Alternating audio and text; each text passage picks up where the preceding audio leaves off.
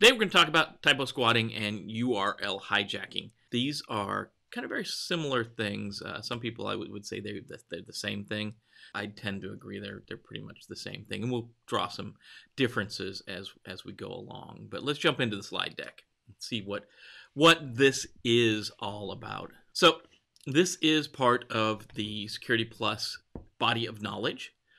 We'll be looking at comparing and contrasting types of attacks. So domain 1 again, 1.2 types of attacks. This is typo squatting and URL hijacking, both in the body of knowledge you need to know for this particular domain.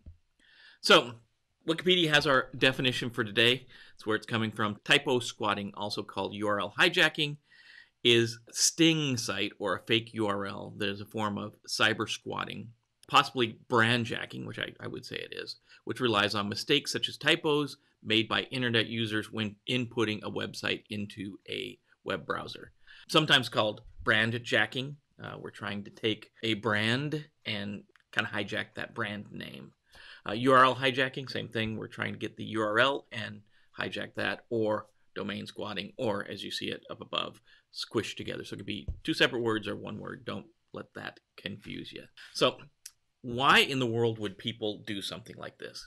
Number one, in our world of computer security, the number one reason people do this kind of stuff is to infect machines. If I can get you to go to a malicious site, then there's a chance that I can load malware on your machine. If I get you to click a link, I can load malware on your machine. I can get you onto a site that maybe I can have a text box that pops up and asks if you need support. Maybe I could remote into your machine. And I know this may sound funny to some people, but some people are willing to let a stranger that calls them on the phone remote their machine and add malware to it. It's crazy. People could also get a domain that's very similar to a popular name and try to sell it back to the domain holder. So, Coke, if we have Coke.com, maybe we rush out and we get Coke.co. Maybe we try to sell back to Coke. A lot of times the courts will rule in favor of the actual brand holder, but you never know. It depends on where you're registering from. We could use this for advertising, for just loading up a site with advertisements, those pay-per-click advertisements. And if we get people to go to them, especially if it's a famous site, gets a lot of traffic, maybe a typo squatted URL that's very close to that may get a lot of traffic as well. So maybe we can get a lot of money off on these cost per click or these cost per views advertising. Maybe we could route to a competitor. Maybe, and this is really tricky. A lot of times the courts will definitely go with the brand holder. Again, I'll use the Coke example.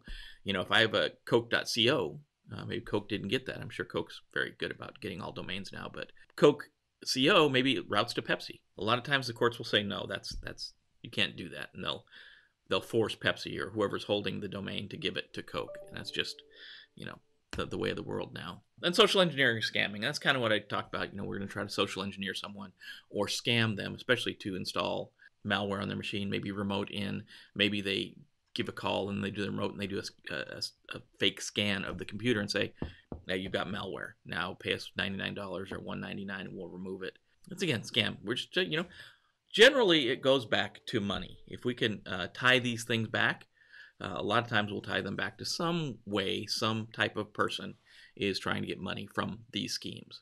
So what are these types of typo squatting? What do some of these typo squatting schemes look like?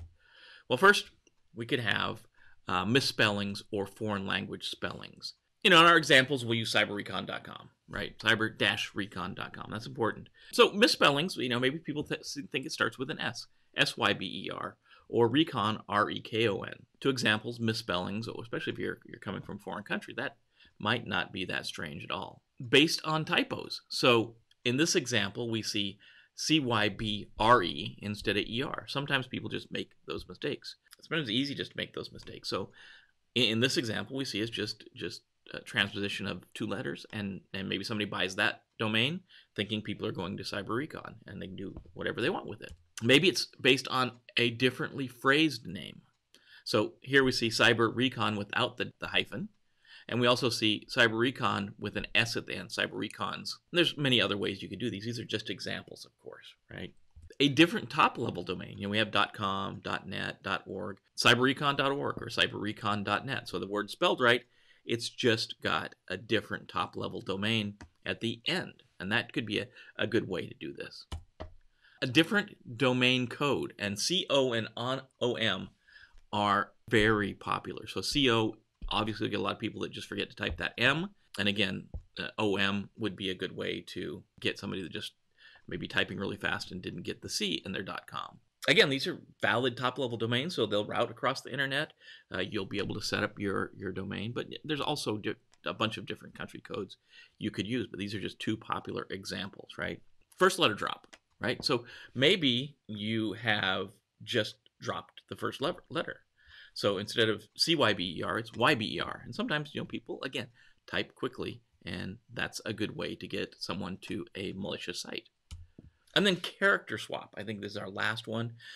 This is very sneaky, and this is more for setting up a hyperlink than actually getting someone to type the wrong thing in, right? We're going to actually probably set up something like a hyperlink in a text, or a hyperlink on a web page, or a hyperlink in an email. And this is just where we use a character that looks very similar to another character. So here, in this case, we've typed cyber-recon.com in uppercase, so we can try to hide the fact that the O, the first O there, is actually a 0. And we could do it, to be consistent, we could have the O in com a 0 too, but that wouldn't route very well. So we do have to leave the back half the same. But if we're setting up the text, the hyperlink itself, we could have the actual name in the hyperlink, not the URL address, but the name when we set the hyperlink could have the second O as a 0, right? Also, we see depending on what typeset you're using, one could look a lot like an L or an uppercase I.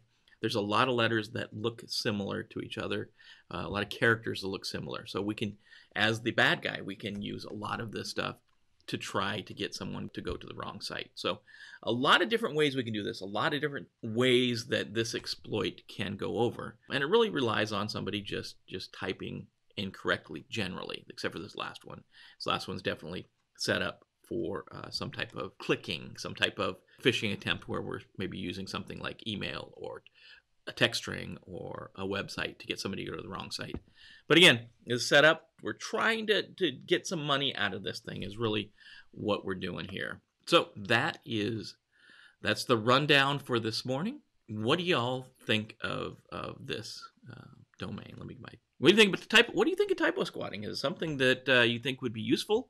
Something you've seen personally in the past, something you've seen? Throw some comments below. What do you think about typo squatting, brand jacking? Obviously, brand jacking is the same. We're in the same realm here. Brand jacking, we're going to take that hyperlink and try to create one on the same brand. And we're going to try to hijack it.